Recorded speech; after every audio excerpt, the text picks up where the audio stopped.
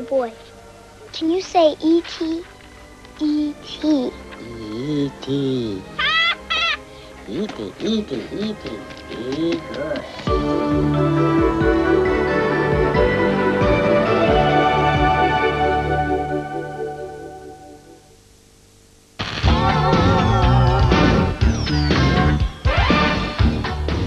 Hi, good afternoon, welcome to CBBC. Now, you may be wondering where Andy is. Well, to tell you the truth, he's still down in the props department with Ed, trying to persuade him to come back up.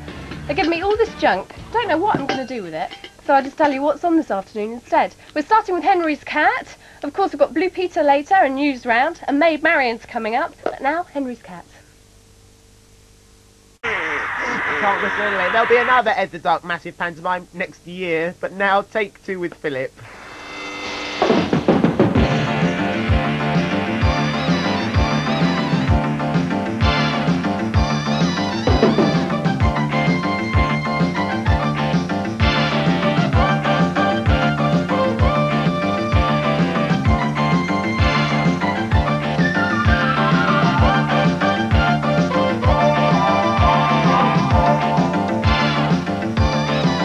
Hello, it's time for Take Two again. Welcome to you and also to our studio audience from Barnhurst Junior School in Erith.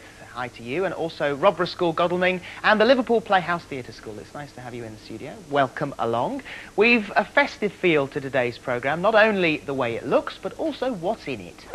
Behind the scenes, something that you've already seen quite a lot of, and will see a lot more of in the next week. It's the Christmas programme's animation. Brendan Norman Ross from BBC Graphics explains the thinking and effort behind it.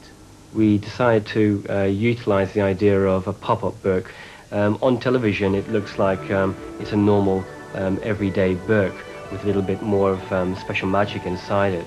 But indeed the scale for that book has to accommodate a magi or magician here.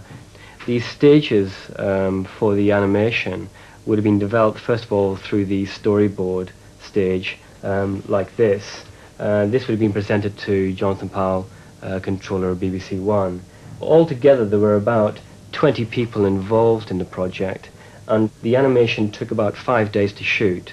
The camera that we used to achieve the results that you see on television is a fairly sophisticated piece of machinery. What most people don't realise is that to achieve the levels of animation that you see, you actually have to shoot and reshoot multiple layers, and indeed on Christmas on BBC One there were about 9 layers of film.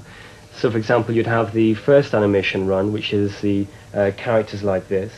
You have all the smoke runs with the lights pushing out of the book, that's another run. You have Santa Claus on his bike. You have the animation with the set itself, another run. And as you run back and keep on filming those, you put it onto a machine called Harry, and that basically sandwiches all the pieces of film together to give us our single frame, which is what you see on TV. And if you look carefully at that animation, you might be able to spot just a couple of hidden touches. A snowman in the hourglass at the bottom of the stairs, and you've got to spot this one quite carefully, an E.T. lookalike passing over the moon in the window, to name but two. You can see if you could spot him if you wanted to. Now,